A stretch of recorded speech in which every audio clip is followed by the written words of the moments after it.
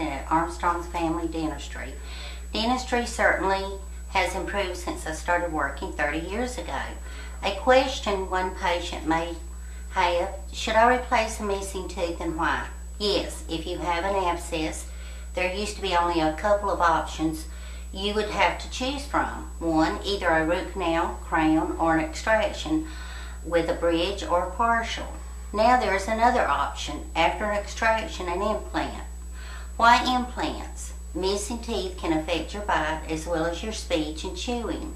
Losing teeth can be a burden on your remaining teeth and can cause headaches and muscle pain in your jaw and can affect your appearance.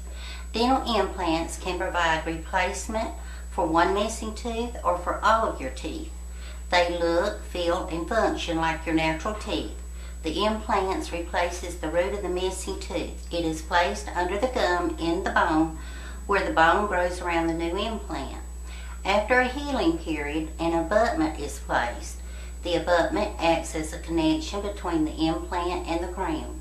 Your new tooth or crown is made of metals and ceramics to match the shape and color of your natural teeth.